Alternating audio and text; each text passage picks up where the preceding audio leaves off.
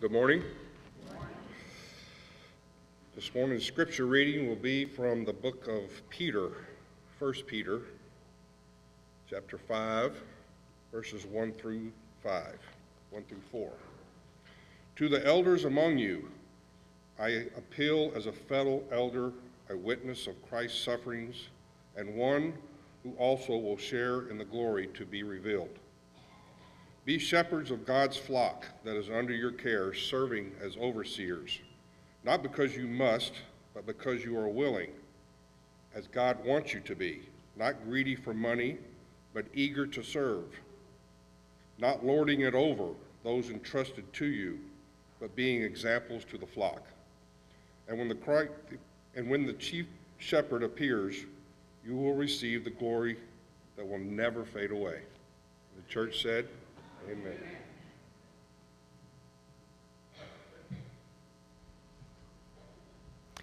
Thank you, Phil.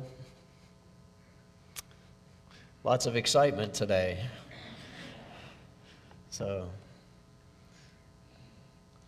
I believe she is going to be okay. And since we're talking about elders and things like that today, the first job of an elder is to offer medical assistance. Seems. So it's a good thing we have people who are very caring here who can assist with things. There's lots of other things that are going to be going on. Next week is going to be a picnic, and so that's an exciting time to get to go out and just get to be with each other and play together for a little bit. So that's at Falcon Field. And you're going to have the perfect lunch. So you already know that, right? Because you're going to bring it. So you know it's going to be the perfect lunch because that's what you're going to go get for yourself. Cane's is just down the road. That's the tradition, so that's what mine does. I know we've got a lot of winter visitors here today, and some of you guys are going to be heading out pretty soon. So I know some of you, this is your last week, and we're going to miss you a lot. We'll see you next year. But it's been great having a lot of you here to be able to worship with us.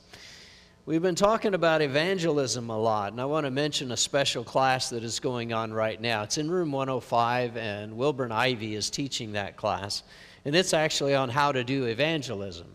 And so if you're interested in doing that or learning how or feeling like you don't know, that's a good place to end up next Sunday. So Sunday morning, it'll be in room 105, and he would appreciate you being there, and he'll show you exactly what it's all about and how to be able to do it and give you some good insights into it. So today we're talking about shepherds, about elders, and they had said we, might be interested in finding some more. So we're kind of looking, but this is kind of an introductory thing. So this is about what happens. What do they do? What does it look like?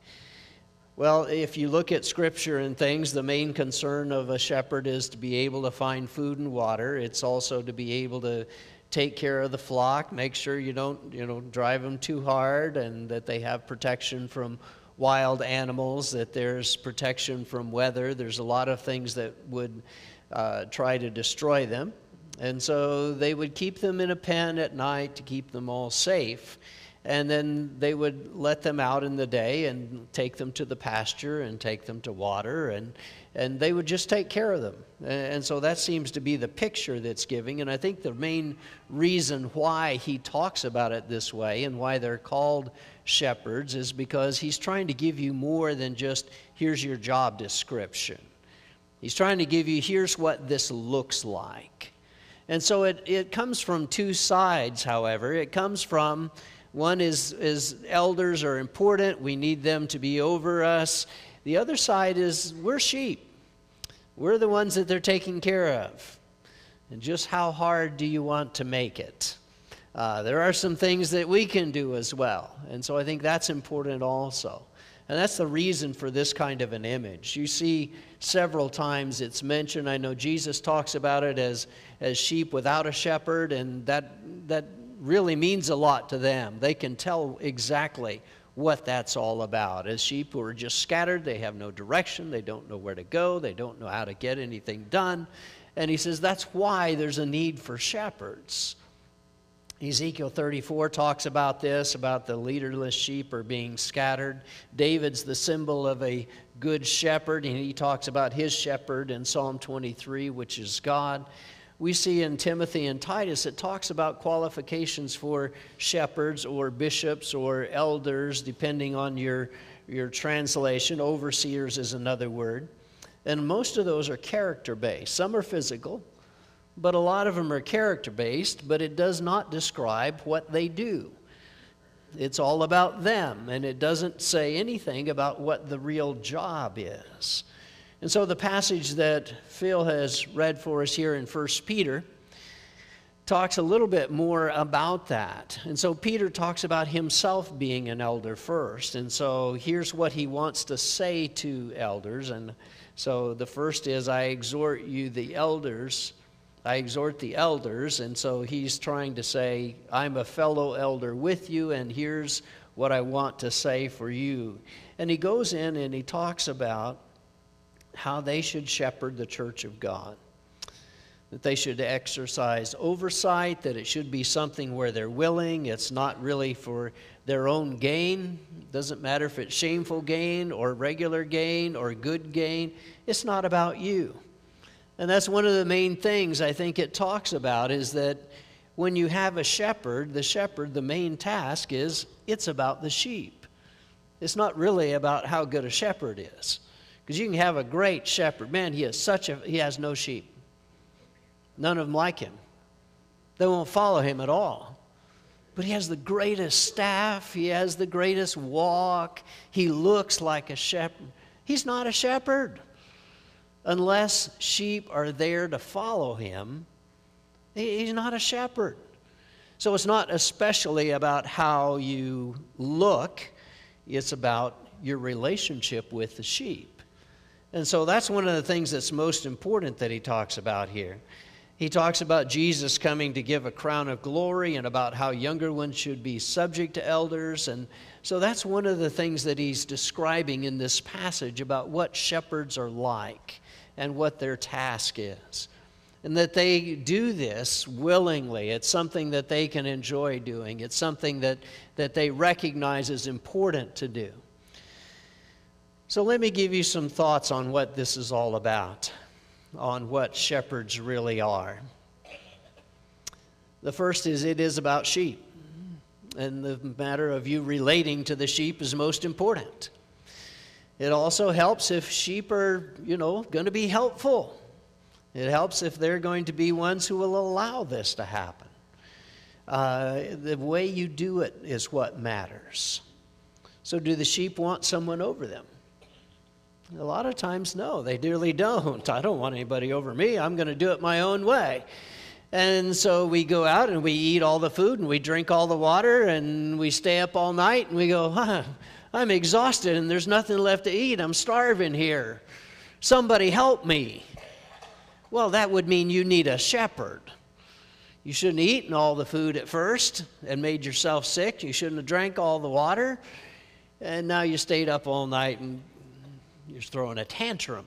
That's what it amounts to. A shepherd will say, there's got to be some limitations here. There's got to be a way in which all of this happens, a way in which you're able to do this. And so the shepherd is the one who helps with this. Maybe it's like, the time when you let your kids not take a nap, and they are able to stay up and do great until about 5 or 6 o'clock, and then they just start screaming and start hollering and start yelling because they're exhausted. They're too tired. Well, why would you insist? Because it's going to be best for them. And sometimes we don't have the good sense to do what we know we ought to do. And we need somebody else there to instruct, to tell, but mainly to be an example. And that's what he talks about in 1 Peter as well, is about being an example of what it means to be grown up, what it means to be mature, and how to live a life. And so I think first is you find someone who's caring. Because if they don't care, they're not going to be good shepherds. You've got to at least care about people and care about the sheep. And so we need someone with compassion like that. One of the other things that's mentioned a lot about shepherds is the idea of family. First, that they've got a family that they're able to take care of, and that they do a good job in taking care of that family. Second, that that family stands behind them and wants them to do that and recognizes this. And so that family is something that's really, really important, because it's a micro look into how they're going to manage people, into what they're going to do with them and for them. And so if they don't do well with their family, he says maybe that's a good indication they're not going to do well with a whole group. And so let's make sure that they're able to do that part first. And so there's some qualifications about family, and mainly that family stands behind him, and that they recognize, a lot of it has to do with the way we behave as well. And so that's an important thing. You need somebody who can finish the project. Not somebody who's just good at starting, but somebody who's able to see it all the way through. Somebody who's able to finish whatever they started. That it's not just, well, let's try this, well, let's try this, well, let's try this, well, let's try that. And no, once we start, we're going to finish the project. We're going to get all the way through it. He doesn't quit in the middle and walk off and say, no, it's just too hard. And so that would be a disaster if we had a shepherd like that. It's a man with God's heart. It's a man who cares about what God thinks. And it's a man who has compassion for other people. He speaks up, he shows up, you can depend on him to do what he says he'll do. But he also knows his limitations. And he's going to say no sometimes to some things, because he knows he can't do it all. He's also going to say no on some things that aren't good for us, just like our parents did, because they know it's not good for us to have everything we want all the time. We don't turn out so well. It would be great if we did. It would be great if people were mature enough to be able to handle their life and to be able to do things, but a lot of times that's when we start picking up things in disaster. And people mess up and do so many things that it's hard to get it back. And that's why shepherds are so very, very important. They can give us guidelines. They can show us how to be. They can show us how to act. They can say, here's what's going to turn out best. And of course, we are sheep that will listen, right? Everyone go like this. We are sheep who will listen. Okay. You guys need some more practice on that one. A shepherd is somebody who plans ahead. He's making arrangements for the future. He's got a clear idea of where we need to be, of what needs to be done. They're looking for ways to make it all happen. There are individual sheep that they take care of, but then there's the whole body as well, and so both of those are important. But they have a clear goal of what we should be, not only as individuals, but also what we should be as a group together. And so they're able to see those things and know those things, and when we get to a certain level, they're able to say, all right, here's the next step up, and here's the next step up. And so they're going to lead in the way that's going to be best. We are able to learn, we're able to do, we're able to develop, we're able to become. And that's one of the things that's most important, is that they are here to develop the sheep, to take care of them, and to let us be the best that we're able to be. Having said that, a lot of times we think big is better. I'm not sure big is always better. Think about yourself. Is big always better? If you weigh 500 pounds, would that be better?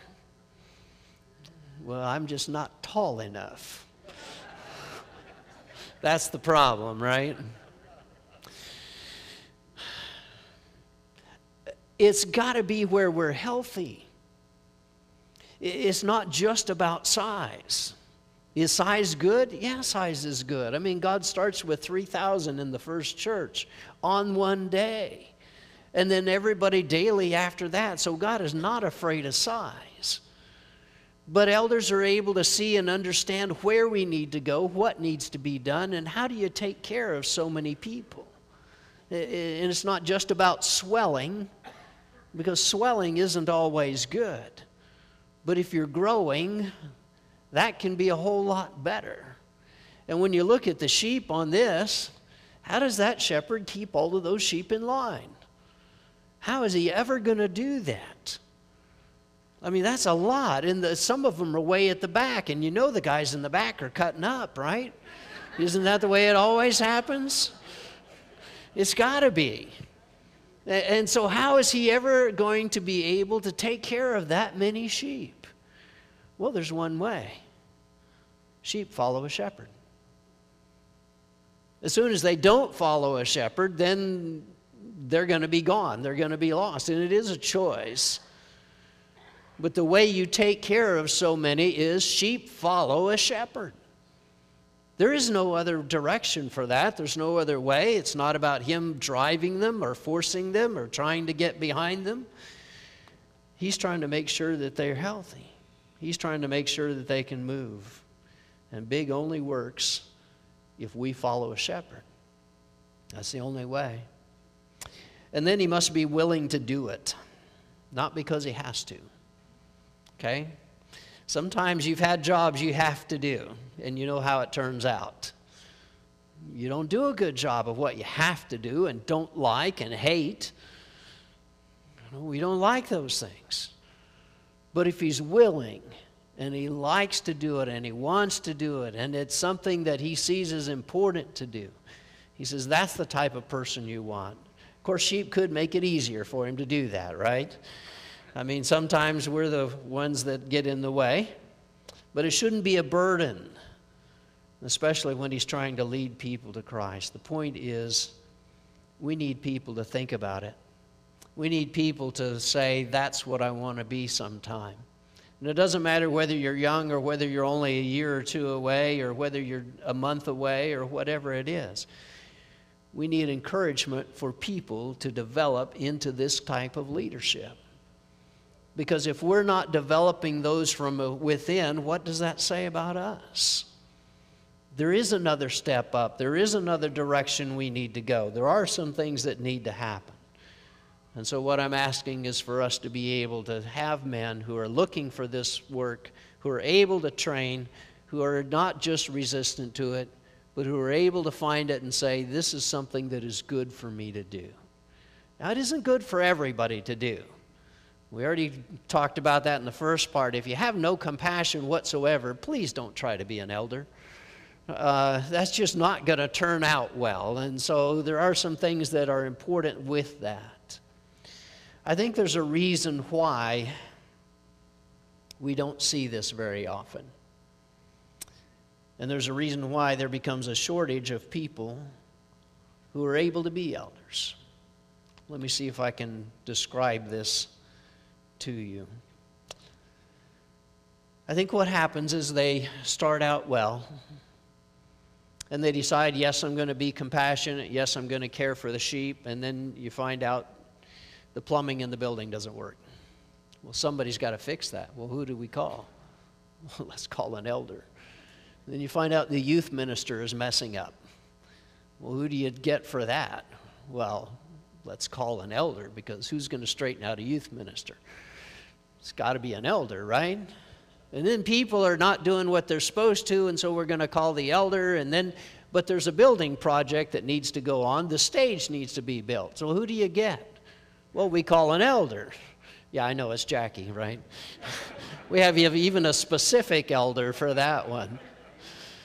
And you get to doing so many of the things that are about facility and they're about organization and they're about all this other stuff that pretty soon it gets to be like you're on a board and you're over this whole thing and you're trying to manage facilities, and it's not just about shepherding a sheep or even a group of sheep. It's about trying to run the whole place. And it gets to be like it's this whole successful sheepfold thing that has to be done, because after all, that's what we want. We want the price of mutton to be up and the price of wool to be up, and that's a premium, and we're primarily on income and revenue, and there's got to be enough money to be able to take care of all this. And so you end up trying to say, well, we've got to do whatever we can to make it successful. And the more people that are being attracted, the better it is. And so let's see what we can do to attract more people. And whatever brings in more sheep, whatever increases production to the sheepfold. And then you find that taking care of the sheep kind of gets to be secondary. Well, we got to take care of them so they'll stay. And so it becomes more about the success of the sheepfold. I don't think because they ever intended it that way, but because they get pushed into it, because everybody calls. You've got to fix this. And so the sheepfold, this is a real sheepfold, by the way, is a pen or a place where they were able to contain the sheep and able to take care of them and able to say, here's what it is. But is it about sheep, or is it about getting the branches in the right place? Is it about sheep, or is it about moving that thing so it goes from place to place? Is it about sheep, or you recognize there's a whole lot of those things that go on? And I think it's true from the other side, because the sheep that are in there say, we don't like this sheepfold. We want a better sheepfold. That one's got green grass and it's got rock and it's much better. We like sheepfolds like this. And how do you get those? Call an elder, right? Isn't that how we do it? Because we're going to treat them like a board. We're not going to treat them like they're really shepherds. Every single little tiny thing that goes wrong and every single little tiny thing that we want, we're going to call and say, you guys should solve this, which makes them a board. Well, but that's good, because then we can complain when things aren't good enough, right? And we like to do that. It's always good to have someone to complain to. So if we complain, well, we need better pen conditions. We need better food. We need less pen time and more pasture time. We don't like those sheepdogs. Keep them out of here. They bark at us. We don't like those. And so then we can bring our list of grievances to the elders, to the board of the sheepfold, and we have created a monster. That's not what they're there for. And it isn't what you want, because now they don't get to take care of sheep. And it's real hard when someone is trying to say to you, you've got to fix this, to say, no, I won't. I am going to be a shepherd. I am going to take care of sheep. I am going to lead them the best way I know how, both individually and as a group. And I am not going to get caught in all the rest of this board mess that makes me responsible for every single little tiny toilet that ever gets clogged or pushed, or things that get dropped, or every single thing that goes on. Because that's not a shepherd. And today we have people who actually choose a church based on what they can get out of it.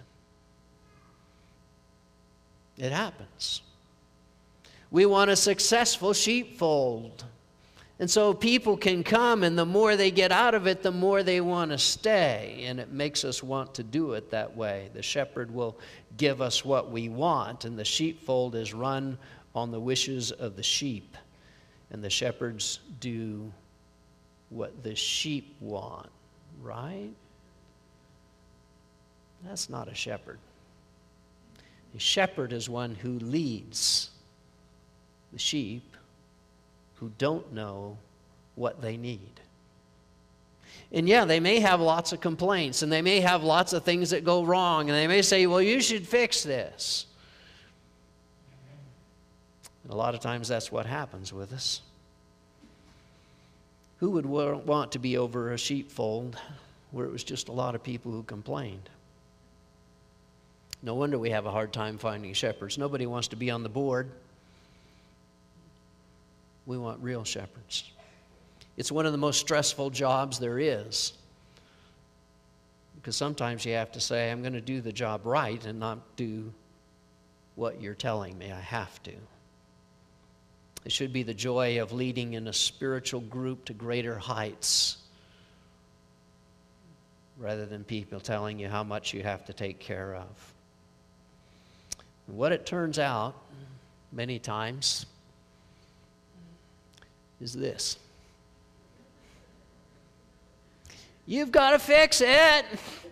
You're not giving me what I want. I tried and tried and tried to find a video clip. All the video clips I could find were 3 minutes long, and I didn't figure you could take listening to a kid scream for 3 minutes while a parent is being coached by a professional nanny who stands there and says, do not pick him up. Do not give in to him. Do not do what he wants. Because as soon as you do that, he has won, and you will be doing it until he is grown. You cannot cater to the tantrum of the sheep. Don't do it. It's the whole reason we put you in there as a shepherd. Say no. Say this isn't right. And when we throw our tantrum, you know the best way to get over that? You're not getting whatever you want when you throw a tantrum. You're not getting whatever you want when you threaten to leave. You're not getting whatever you want when you say, well, I'm just not going to support you anymore. I'm going to do my job. You're not getting whatever you want when you start making demands. We have shepherds. This is not a sheep-run democracy. We have shepherds. We need to trust them to do this. We need to be sure that they're going to do it. And as long as people focus on what an organization can do for them, we will never have a strong church. We are sheep who are banded together. And the building and all this other stuff is important, but not important for what they do. We should be able to take care of each other. We should be able to take care of different things and leave them to lead us and to guide us. It's why you have deacons. They can take care of those things, and when they don't do their job, all of a sudden it all falls back on elders, right? Oh, well, the elders have to do it, so let's all complain to them. No, go complain to a deacon or two. Say, we're not dumping everything on shepherds, because that's what their task is, and we want them to be able to do it well. We're here for one reason. We all want to be better in serving Jesus. That's really what it's all about. And that is what makes the difference. Elders can't make you do what you don't want to do.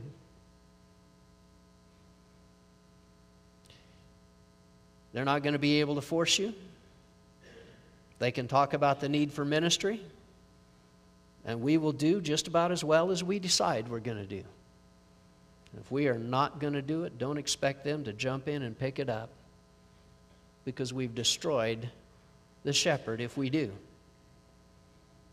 Jesus cared for sheep, and I think one of the most important things it talks about is the way that Jesus was a shepherd. And so look with me at 1 Peter chapter 2 this time in verse 21.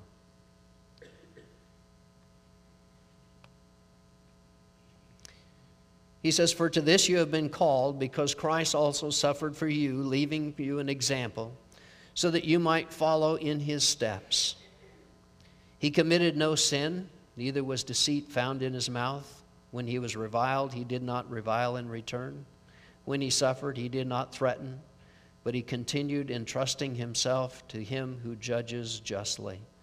He himself bore our sins in his body on the tree, that we might die to sin and live to righteousness. By his wounds you have been healed. For you were straying like sheep, you have now returned to the shepherd and overseer of your souls."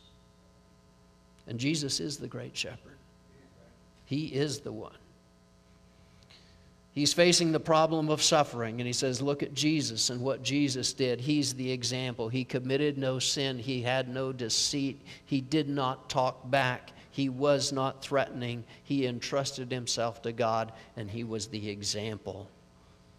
And so he put himself on the line. He bore our sins on the cross, and we were redeemed by his blood so that we might be alive. He healed our wounds. It was personal with him. It was not a board. It was not something that was a business model. He says, we've returned to Jesus, the shepherd, an overseer of our souls. And that's really what it's about. We got to get the goal straight. We got to decide where we're going to be. Also, if our souls are under Jesus, it makes the work easier. We follow his leading. We follow his rules. We follow his guidelines. We get the food at the right time. So we're going to be here for worship. We're going to be here for Bible class. We're going to learn to study. And we're going to need those relationships and that interaction with each other, because that's so very important. And we're going to need that grace and redemption. And we're going to share that grace and redemption with everybody else who needs grace. And that becomes so important, the qualities that are shared among the sheep of the love and the grace that we have for each other. And we limit ourselves to the way Jesus wants it to be done. Not just because somebody else is doing it, but the way that Jesus wants. And we can run away and not be part of it. We can do that. We're on our own. We'll fight for ourselves. We know enough. We don't have to listen to you. You either accept the shepherd or you don't. It's not that they're perfect, but they're shepherds. You let them guide you or you don't. You follow or you don't. If you don't, it's all on you. You're saying, I can do it better. I can change my own diapers. I can do whatever I want to do. You know, maybe we need to work in this together.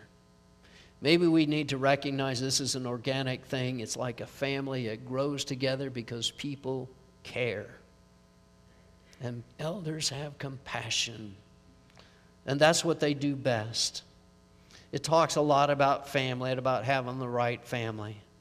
We see some people, and I've known some in the past, who have been really good guys, but the wife completely disqualified them. Or their kids decided to do something that there's no way they could be. It just completely destroyed it. So it is a family thing. It does involve every single one of us. Shepherds are not just about the guy we get to pick so we can put him up front, so then we can blame him and criticize and hand all of our problems to him. No, he's the shepherd.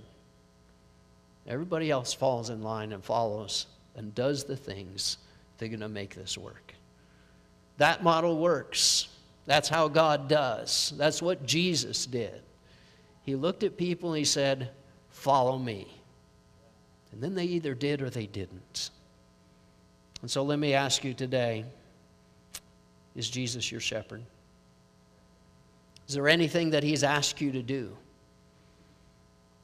Has he asked you to repent? Has he asked you to follow him? Has he asked you to do something for him? Is there anything that you're refusing to do? Maybe it's time you did some of those. Maybe it's time that you were able to pray. Maybe it's time that you repented of sins and were baptized into him. Maybe it's time that you said, I am willing to follow wherever you lead, because that's what makes all the difference. Today, if we can help you in following our great shepherd, would you come while we stand and sing?